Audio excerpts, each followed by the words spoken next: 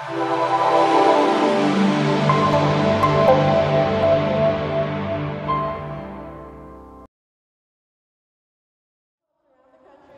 he's taking time out of his busy schedule to come to us and give us like a little motivational push to start our year off right.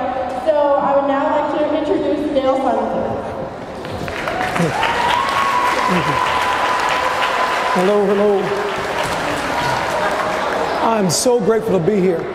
I got so excited to be here on August the 3rd, Friday.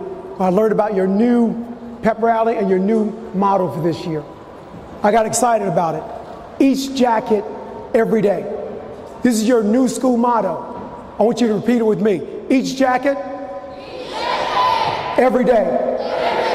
A little bit louder. Each jacket, every day.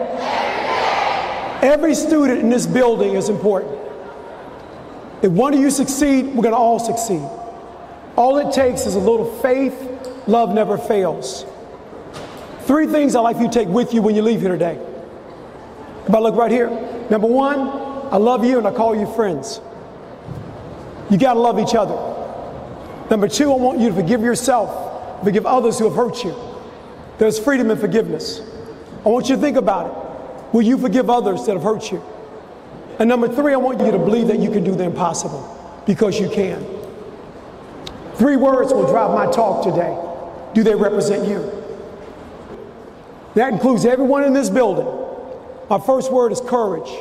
Conquer fear or despair. Is that you? Are you more than a conqueror? You never give up, never give in? Raise your hand if that's you. Raise them high. You more than a conqueror? You never give up, you never give in? I'm going to look around this room. You never give up, you never give in. Thank you. My next word is confidence, trust, reliance. Can people trust you? Can they rely on you? Is your name good? If this is you, raise them high. Again, we're family. You look around this room, we're family. Those are family traits that you want to possess. Last word is character, distinct quality. Is that you? Think about it, distinct quality. Will you do the right thing? Will you say the right thing when no one else is around? Is that you? Raise them. You're going to do the right thing, you're going to say the right thing when no one else is around. Go ahead and raise them up high so people can see them. Teachers, administrators, you guys are included, raise them high. You couple those 3 words with love, persistence, and being non-judgmental, you can work miracles.